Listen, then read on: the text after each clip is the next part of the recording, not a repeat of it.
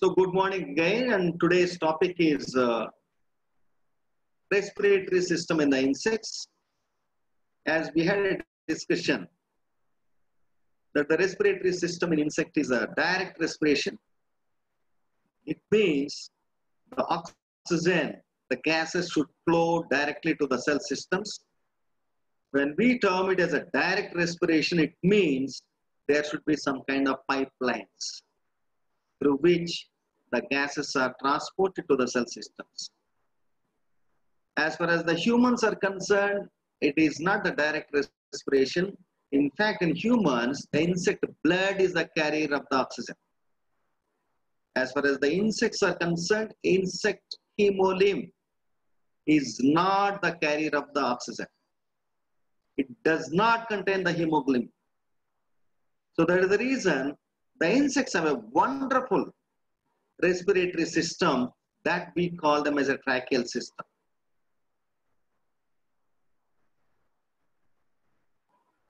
Why this oxygen is required?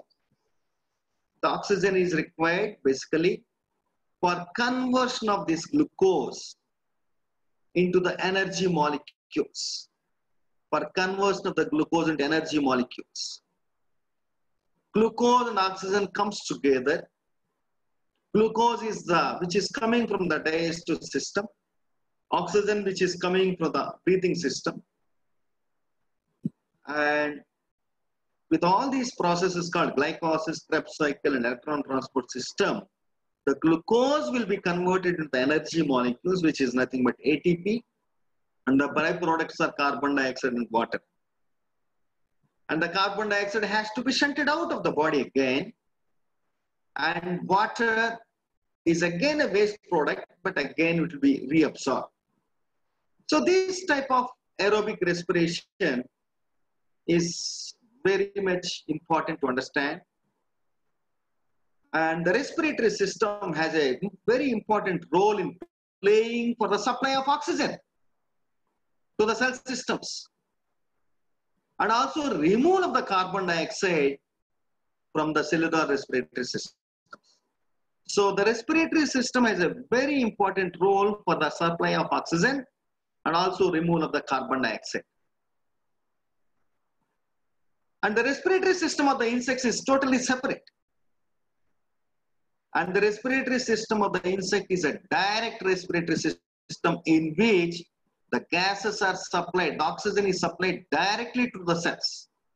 Whereas in humans, so it is going through the nostrils and goes to the lungs where it gets purified and the oxygen is getting dissolved into the hemolymph. And the hemolymph carries the oxygen because of hemoglobin to all the cell systems. So in the humans, the hemolymph, the blood is the carrier of the oxygen. It's the carrier of the oxygen. But as far as the insects are concerned, insect blood does not have the hemoglobin. So that is the reason it cannot carry the oxygen. That's how the insects have a wonderful system called tracheal system in which the oxygen is directly procured from the atmosphere and taken into some kind of pipeline system, and each pipe gets converted into smaller pipes. Each smaller pipe is having a direct connection to the cell. Each small pipe have a direct connection to each and every cell. So that's how the respiratory system happens as far as the insects are concerned, and it's called direct respiratory system. It's called a direct respiration. And the entire, that's what, the tracheal system is nothing but a pipeline system. It has a complex network of tubes. There are a number of pipes. The pipes which takes oxygen from the atmosphere, and the bigger pipes will be divided into smaller pipes inside, and each smaller pipe will have a direct connection to the cell. And it is a very, very lightweight system. Very, very lightweight system. Here you can see in the left side picture, there are a number of pipes inside. On the right side, you can see very clearly, there's a bigger pipe which takes the air, and the bigger pipes gets converted into smaller pipes, and each smaller pipe is having connection directly to the cell, body cells. So that's a complex network of tubes There are umpteen number of tubes inside. It means that there's a bigger tube. The bigger tube gets diverted, dilated, or distributed into smaller tubes, and each smaller tube is having a direct connection to the cell. It's having a direct connection to the cell. And let us see the structure of the tube. So let us see the structure of the tube, how it looks like. Suppose if you get into the insect, just imagine that you are going inside the cockroach and you are going inside the grasshopper. You want to see how this pipeline system. And the pipeline system looks like a hose pipe. Probably you have seen in most of the scooters, bikes and cars, some kind of plastic pipe which has got some kind of steel or iron circles around so that the plastic pipe does not get distracted. So that's how it looks like. That is the reason on the right side, I just put up a picture here to make you understand very clearly. So this is a complex network of pipes that's called as a tracheal system. And the tracheal system is ectodermal in origin. When I say ectodermal in origin, like we have discussed in the foregut and also hindgut of the digestive system, which we call them as ectodermal in origin. When I say ectodermal in origin, means it should have a cuticle. It is just like your exoskeleton. Like exoskeleton, it also have a basement membrane. It also have an epidermal cells layer and also have a cuticle. It means whenever there is a molting in the insect, this skin also gets removed and the new skin is produced. And this cuticular lining, if you see the cuticular lining here, the cuticular lining appears like a spiral thickening. It is appearing like a spiral thickening, and this cuticular lining, which is appear like a spiral thickening, is called ctenidia. This ctenidia provides support to the trachea. When there is no air, it should not get collapsed. So to stop from the collapse of this trachea in the absence of air, this ctenidia helps. Very, very important. And when there is no ctenidia, when there is no this cuticle lining, it means it is very, very soft. Probably that place can become bulged kind of structure, which we can call them as air sacs. So when there is no this kind of ctenidial chitinous arrangement, cuticular arrangement, so it is a very, very soft place. So that there is a possibility of bulging, there is a possibility of formation of some kind of air sacs. Yes, that's also important. And there are certain places where this ctenidia is absent, which becomes an air sac, and that place is extremely important for the insect to store the air and conserve the water. Let us look into the structure of tracheal system. And simply speaking, the entire tracheal system can be converted as a trachea, can be divided as a trachea and tracheoles. Simple, the trachea is the main pipe, tracheole is the smaller pipe. Trachea is the main pipe and tracheole is the smaller pipe. And imagine, there's an insect and there's a hole on the left side, there is a hole on the right side. Imagine like ears, for example, in our case like ears, every segment, they have ears kinds of things. This is a hole through which the gases passes inside, and these holes, they are always on the lateral sides, left side and right side. They are located laterally, they are the segmental pores, and they have a small closing mechanism as well, and the airflow is regulated. And these lateral holes, pores, through which the gases enter inside the tracheal system, inside the insect, are called spiracles. They are the external openings. They are the external openings, what we call them as a spiracles. So the spiracle, they are the external openings. They are paired, one is on the left side, one is on the right side, on every segment. And they have a closing mechanism as well. And the airflow is regulated with the help of small muscles inside. The spiracles, number of openings may vary from insect to insect, that we will discuss a little later. That is the external opening through which the gases enter inside, through which the gases exit outside. And once the gas moves inside the spiracles, it enters into a very, very bigger pipe. It is a pipe. And that pipe is called trachea. And as we have discussed previously, the trachea is ectodermal in origin. Naturally, it will have a basement membrane, it will have epithelial cells, it also will have a cuticle. And the cuticle is some kind of spiral arrangement and which gives a strength to the trachea. And this spiral arrangement is called ctenidia. And you can see here in this picture, so there's a lining, there's epithelial cells, and there is a lining or intima, and there's a bigger pipe which is called main trachea. The bigger pipes are having a chitinous cuticular arrangements, a circular surroundings, which we call them as a ctenidia.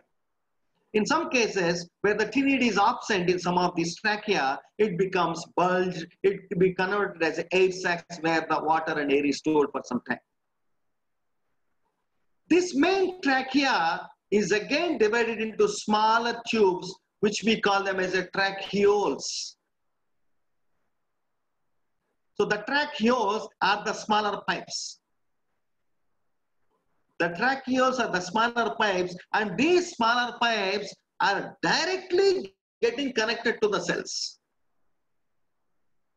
These smaller pipes are directly getting connected to the cells, getting connected to the muscles. So it means the air enters into the spiracles, the air moves through the trachea, and finally tracheoles, smaller pipe, the tracheoles, and finally the endings will be getting connected to the cells for the supply of oxygen. It is not directly getting connected, but however, there is a simple mechanism. The tracheoles, the smaller pipes, end up as a tracheoblast. The tracheole, the smaller pipes, end up as a tracheoblast. Small cells. So these are the cells which provide an interface between the tracheoles and the muscles or the cells. So that the oxygen which is brought from the trachea to the tracheoles finally is being supplied to the cells. So this is interface. Tracheole is that's a small cell. It's a small cell which is the end part of the tracheoles. That cell is having a direct connection to the cells of the other tissues, muscles. So that's how the gases are directly being sent to the individual cell systems. Tracheoblast. So there are four important structures we need to understand as far as the generic tracheal system is concerned. One is the spiracles, which is the external opening. Then the main pipe, which is called trachea. The main pipe is again divided into smaller pipes, tracheoles. The smaller pipes will end up as a cell that is called tracheoblast, which is having a direct connection to the cell systems for the supply of oxygen. Let us look into the differences between trachea and tracheoles. As we have discussed in the previous slide, the trachea are the bigger and larger tubes. Bigger and the larger tubes running from the spiracles and opening externally to the body. Whereas the tracheoles, they are arising from the trachea and ending into the tissues. They are the smaller tubes. They are the smaller tubes. Trachea, they never have a direct connection to the cell. They are the larger pipes. But tracheoles, they are intracellular. It means with the help of tracheoblast, they have a direct connection to the cell.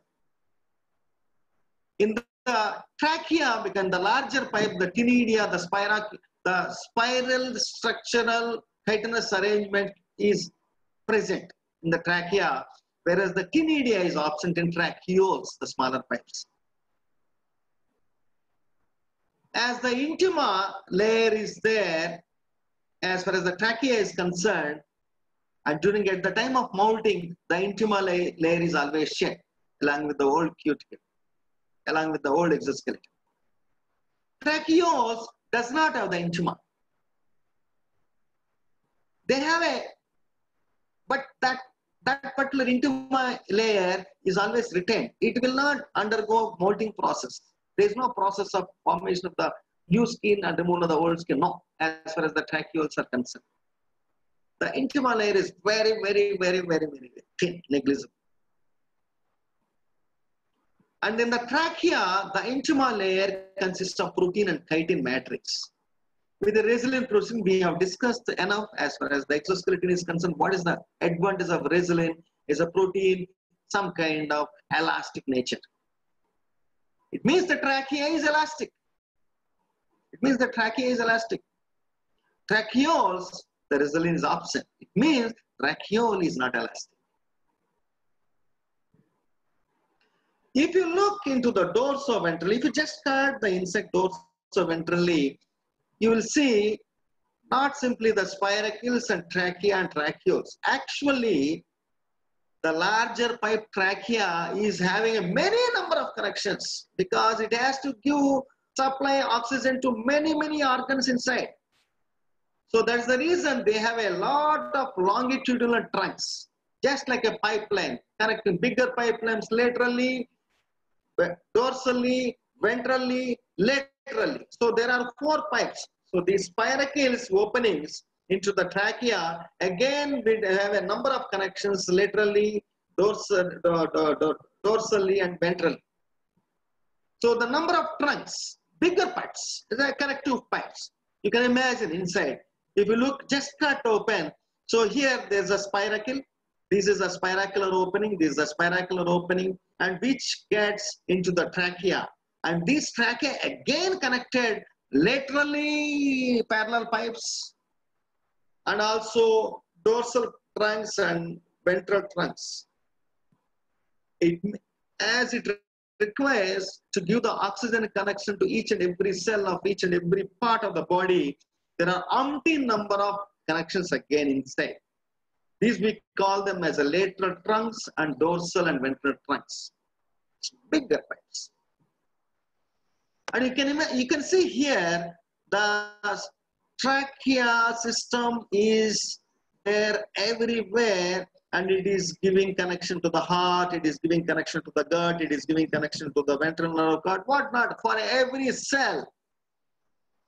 And the connections to the wings, the connections to the legs, everywhere the gas has to be supplied.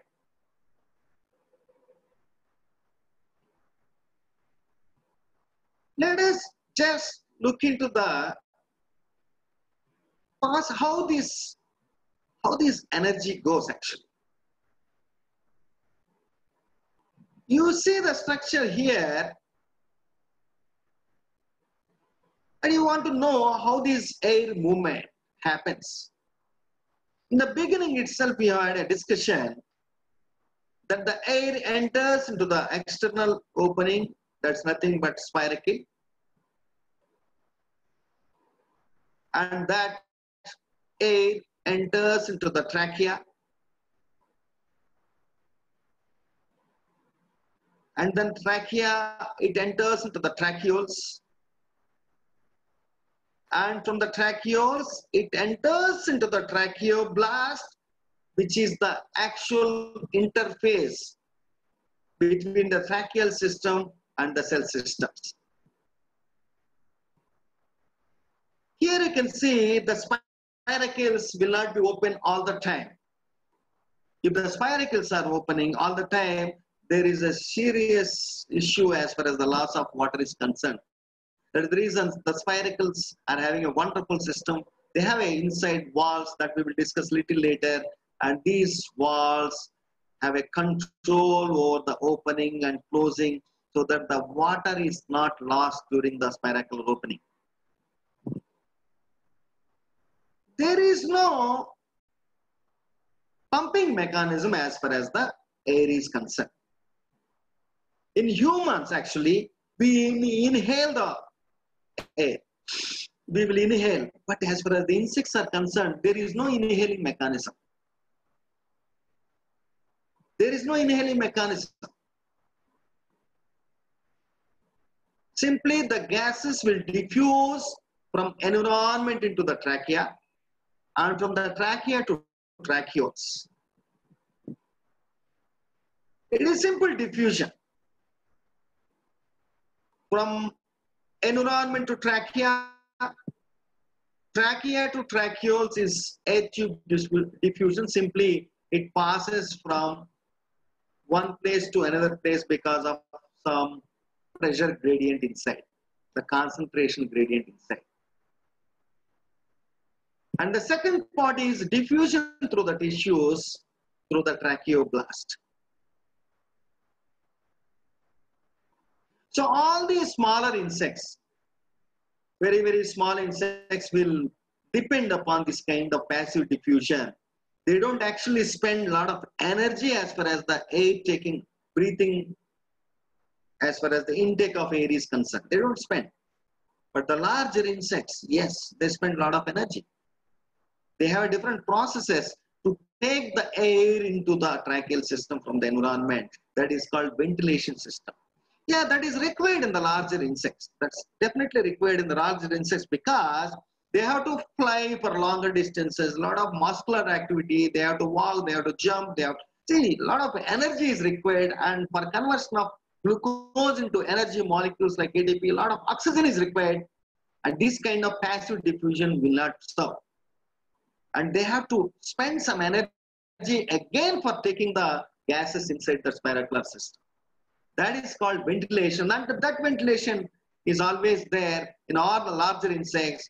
So with the help of muscular movement or with the help of abdominal movement, so with the help of contraction, retraction, so expanding, and these kind of movements will help in the movement of the air from atmosphere to trachea, trachea to tracheoles in a larger quantities, in a very, very larger quantities. So the movement here is always a passive diffusion. Always a passive diffusion is a simple concentration gradient from atmosphere to trachea and trachea to tracheoles, tracheoles to tracheoblast, finally supply of oxygen to the tissues and muscles and cells. And that's okay for the smaller insects because it requires less oxygen. But in all the larger insects, because of movements of muscles, because of the movements of abdomen, the air is brought in from the atmosphere to trachea, then the trachea to tracheoles, and finally to tracheoblast to supply to the muscles. And that mechanism of active diffusion and with the spent of some energy, they spend some energy for taking the air, and that mechanism is called ventilation. So now let us look into the structure of spiracles. How the spiracles look like? The spiracles, we know they are the external opening. They are positioned laterally. And they're actually having some kind of walls, a closing and opening mechanism. And that walls, we call them as atrial walls. That's required because they cannot keep the spiracle open all the time for taking the gases. If they keep open, they lose a lot of water. Water is very, very precious for the insects. That is the reason wherever the system, even if you look into the digestive system, again at the rectal, they have a reabsorption of the water. Cryptonephridial system, they have a reabsorption of the water. They try to reabsorb the water. They try to conserve the water at every point, at every physiological state. Even at the spiracles, if they keep the spiracles open for longer time, they lose the water. Water is very precious. That's the reason they have some kind of opening and closing mechanism. And also, the number of spiracles are usually 10. The spiracles you can see in the second and third thoracic region, and in the first to 8 abdominal region, totally generally 10. The prothoracic region will not have spiracles. You can have a doubt that how the gases are supplied to the head. The mesothoracic spiracles will take the huge quantities of blood, and from there, the tracheals, a number of tracheals are supplying all these oxygen to number of hair, segments in the eggs and appendages in the egg, all the cell bodies in the head.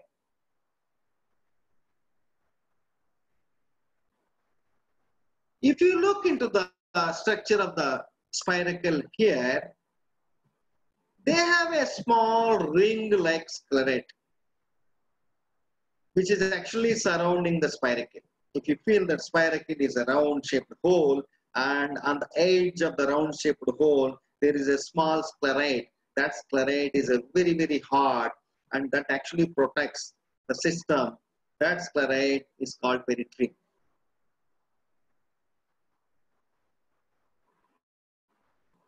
As I told you that the number of spiracles are usually 10.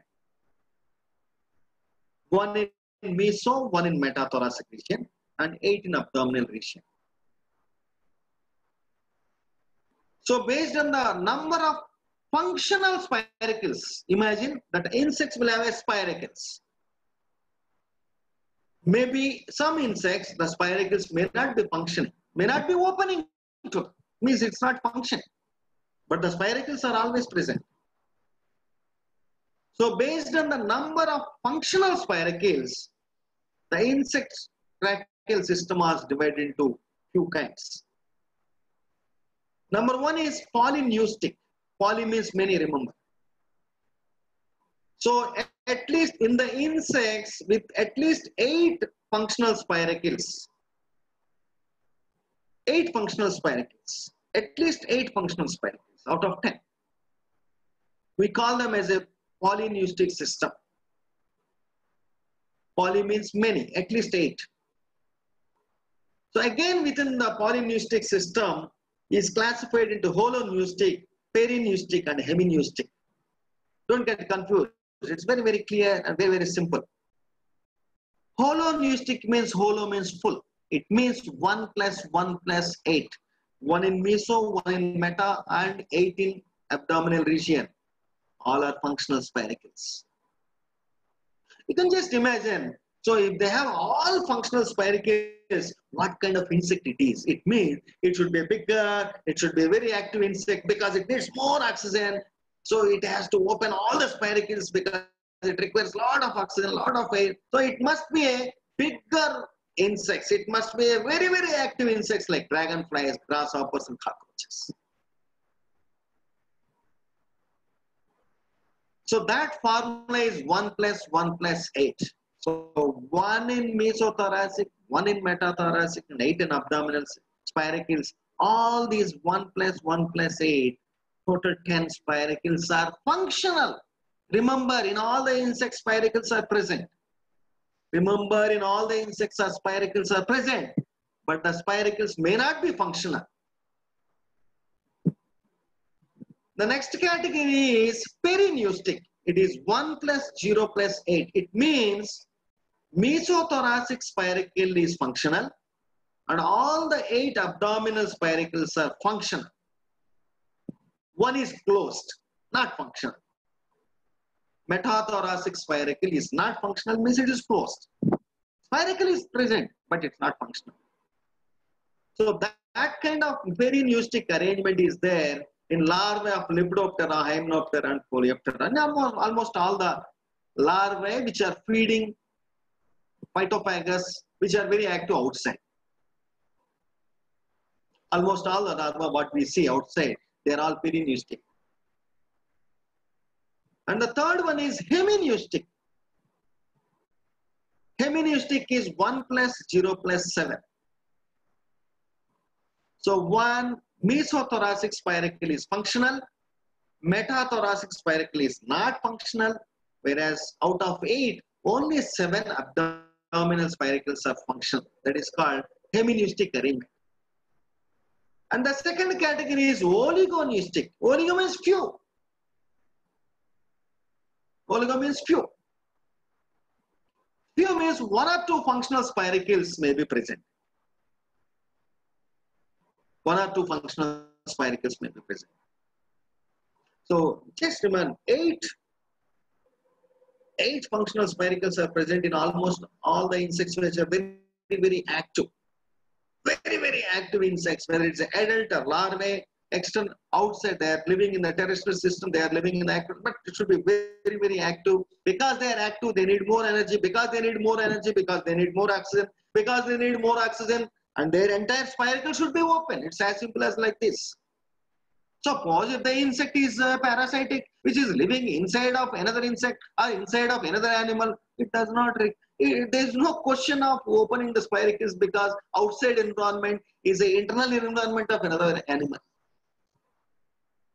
In that case, they should have a developed, other spiracles can be closed, but there should be a passage of air into the tracheal system. Yeah, that's a different system. The second category is oligoneustic, where 1 or 2 functional spiracles are present. So in this, again 3 amphineustic, 2 functional spiracles are present. One is in mesothoracic, one is in post-abdominal segments, the last abdominal segments. And this is there in the cyclorap and dipteran larvae, which are actually mostly they are living inside of fruit. They are living inside of inside of another animal. It can be parasitic as well. Sorry. The second category in the oligoneustic is metaneustic, which is 0 plus 0 plus 1. It means only 1 functional spiracles, that is 1 post-abdominal, last abdominal functional spiracle. And the third category is proneustic. It means only 1 in the mesothoracic spiracles are functional, whereas all other spiracles are not functional. They are present, but not functional.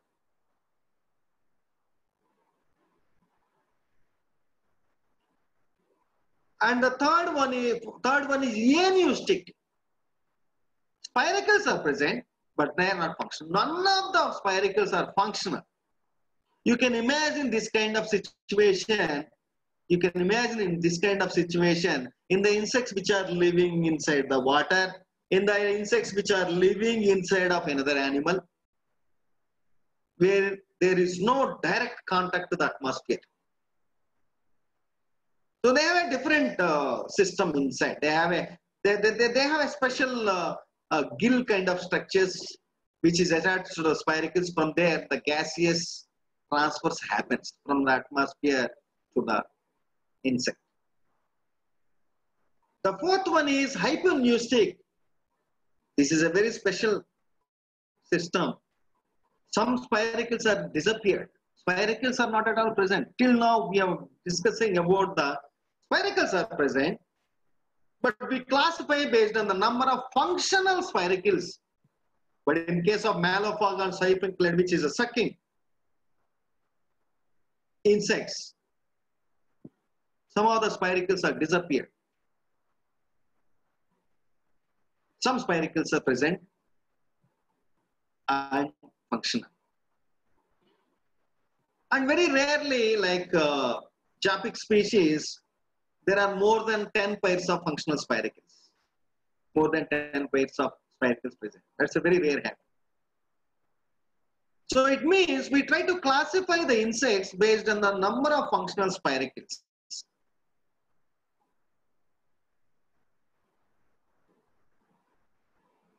The spiracular system is a very important system as far as the gaseous exchange of is concerned.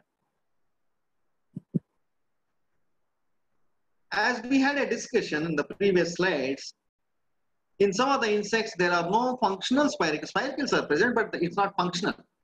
But in that case, how the gases goes inside the tracheal system?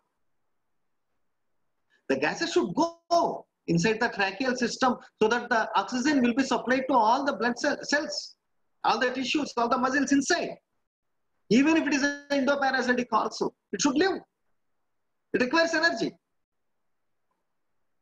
But as they are not directly connected to the atmosphere, but there should be some kind of mechanism for the exchange of gases.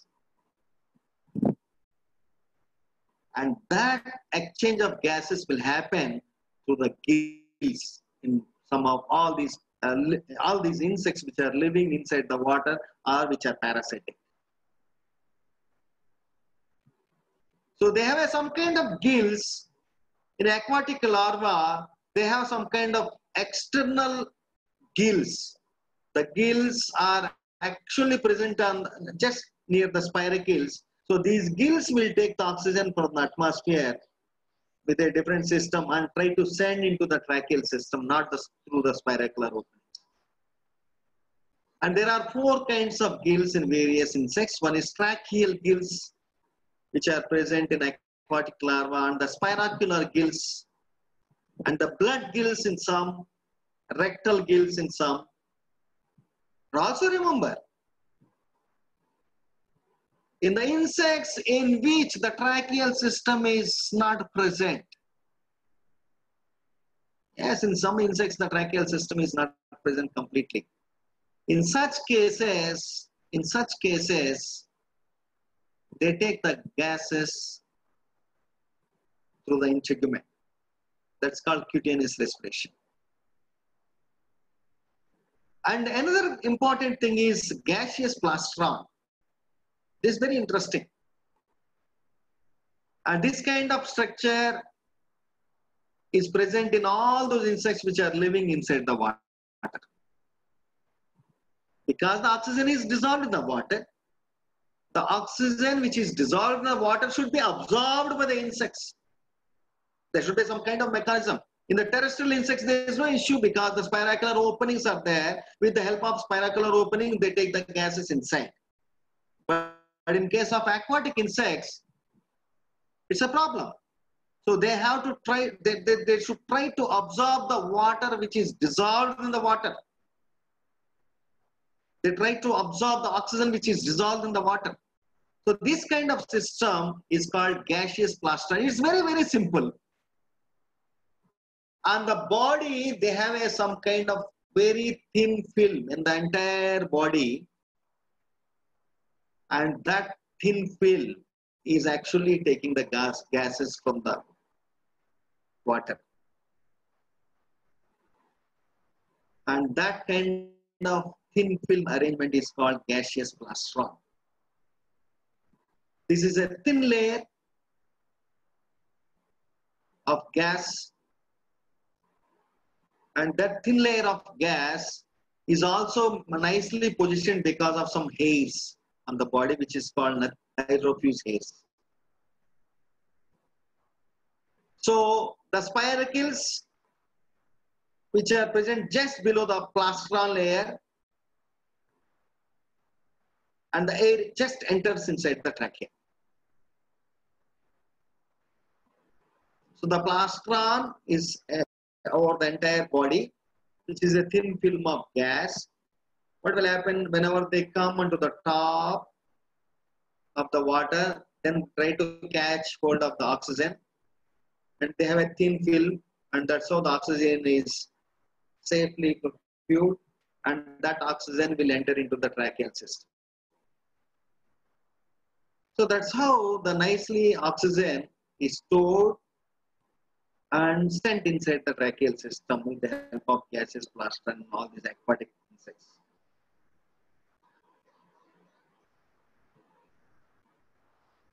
Till now, we have discussed about why this oxygen is extremely important, why the respiration is extremely important, and what is the big difference between the respiratory system of the humans and the respiratory system of insects, and the structure of the tracheal system, including the spiracles, the big pipes called trachea, the smaller pipes called tracheoles, and the last distal cell is called tracheoblast, how this tracheoblast provide an interface between the tracheal system and the cell systems. So how the air is moving, from external environment into the trachea, trachea to tracheoles, tracheal to cells. And also we will try to understand the classification of the system based on the number of functional spiracles. And also we try to understand the structure of the spiracles and the classification based on the number of the functional spiracles. And finally, and also try to understand about other systems of respiration besides the tracheal system. In some insects, the air enters to the chitinous exoskeleton. In some insects, they have gills so that the air is brought inside the tracheal system with the help of the gills. In some insects, there is some kind of plastron, gaseous plastron. That's how the most important characteristic feature of as far as the insect respiration is concerned is the direct respiration, in which the gas is directly supplied to each and individual cell with the help of complex network of pipes. With the help of complex network of pipes. This complex network of pipes is nothing but tracheal system. A complex network of pipes is nothing but the tracheal system. That's it for the day. Thank you very much. And we will meet next time with the nervous system.